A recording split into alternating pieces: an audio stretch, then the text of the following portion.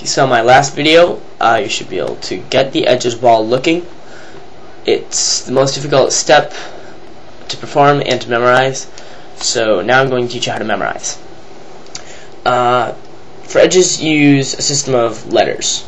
So you got green as your top, yellow as your front, and for letters you've got you start on the top face. It goes A, B, then you go over here, C, D, then over by my thumb, E, F, G, H, then I go back to the front, I, J, K, L, M, N, and on the back, O, P. Then I go right here. We started up here on the top, so we're going to start down here on the bottom. And we start on the bottom face.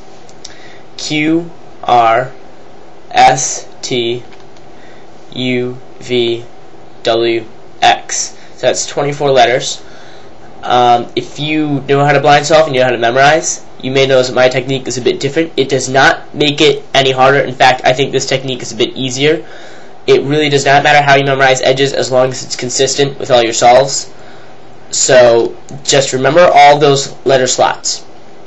Now use the chain method like you did with the corners when you were placing them. So for edges, you look at this first one, look at this edge, find out where it needs to go, then find out where exactly this sticker here that's on the top needs to go. It's blue, red.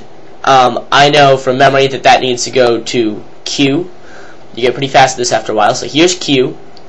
So that's all I remember. Q. And that means you'll bring this one up into the buffer zone, perform the edge switch algorithm. Then this piece will be switched right here, and we'll be placing that one. So you remember Q, go down to this piece. That needs to go to, I believe, N. Let's see. Yep, N. Q, N. Then this one needs to go to P.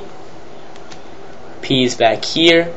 Q, N, P. Try to make words out of it. So it'd be like quinip or something. Q, N, P. This one needs to go to D. Q, N, P, D. And some people like to keep their finger on the edges so they know which ones they perform. The reason for that is when you get to the bad edge, you need to know which ones are already solved. Q, N, P. Q, N, P, D. That's right. Quinipid or something.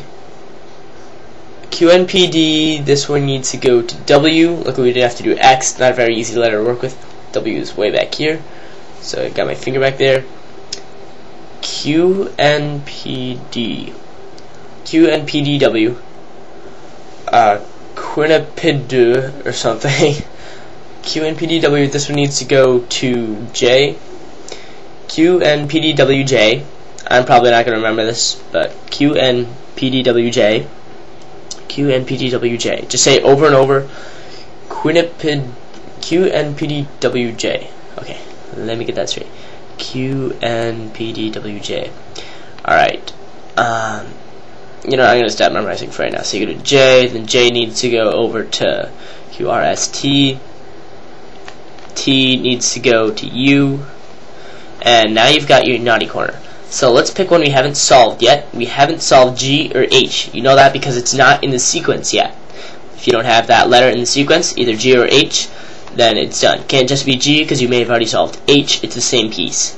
So we'll place that in G since you don't have to twist anything. So remember G. This one needs to go to letter F. This one needs to go down to L. And this one needs to go to H. So it pops out the naughty corner. But I believe we have solved all of the corners at that point. All of the corners have been placed. So checking your algorithm, or your memorization pattern. Make sure all the edges are done. And again, you should end up on the bad edge to place it in this slot. That's about it for memorization. You should now be able to successfully Blindsolve. What I recommend doing is have a scrambled cube, ignore corners and everything, and just do edges, because edges is the hardest step. Now, when it comes to the order of memorization, most people naturally do it in the same order. They memorize corner orientation first, then corner placement, then edge placement, because that's the order you do when you solve. Now, corner orientation always has to come before corner placement, but corner placement and edge placement can be done in any order. Since edge placement is the hardest to memorize and the hardest to solve, it is my favorite step. I do it first. That way I have less of a chance of forgetting it. Corner placement and orientation is pretty easy to remember. So what I do is when I'm memorizing, I memorize corner orientation, corner placement, then edge placement, then I solve edge placement. You can do it in this order if you want. So I solve edge placement, then I orient the corners, then I place them. But most people, this is the method I've been teaching you all along, most people orient corners, then place them, then do edges. That's just the most common method. I prefer my method because it makes memorization easier. Just remember, you can do it whatever order you want. Well, actually, I think there are only two options. So do it in one of the two ways. Let's think, are there two options?